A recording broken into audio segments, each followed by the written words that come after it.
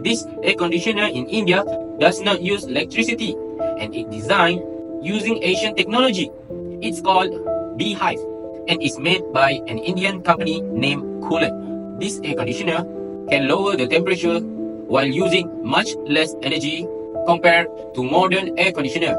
The question many people will ask is how it works. Terracotta cones are arranged to resemble as a beehive. Then they are wetted by pouring water over them.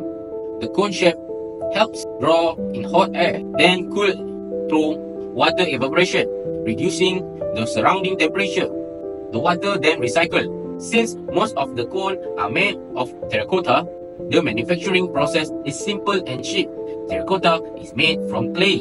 Electricity consumption for air conditioner increasing every year. So it's truly amazing to see great ideas from the past helping us to solve modern problems.